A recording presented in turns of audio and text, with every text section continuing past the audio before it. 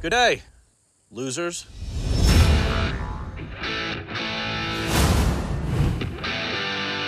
You got your first look at Danny McBride for the new Dundee trailer. All of a sudden, my news feed blows up. Danny McBride is the son of Crocodile Dundee. Crocodile Dundee. Dundee. Dundee. Dundee. Dundee.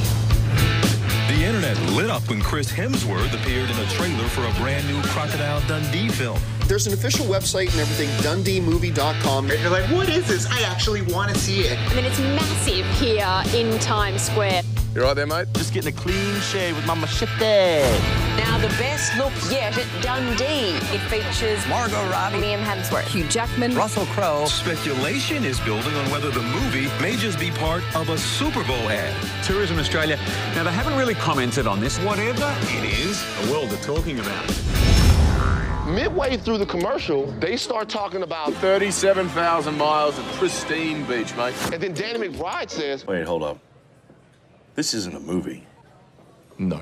It's a tourism ad for Australia. Yes. it was a commercial.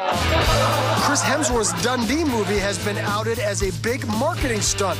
You thought you were watching a trailer for Crocodile Dundee. I just thought hysterical. It's more success than any film I've ever been in. I want to say Australia, but it turns out Danny McBride just made that up for a movie. It's not a real place. Fans are fighting to make the sequel a reality. Even director Judd Apatow wants to know when he can start shooting. A terrific campaign. One hell of a sales pitch right here. It made me want to go right away. Makes you really proud to be Mr. Dundee. It makes me want to go to Australia. Australia looks beautiful. The reach has certainly been impressive. All for a Super Bowl ad that's got to be one of the best in history. You're the best Crocodile Dundee since Crocodile Dundee. Really?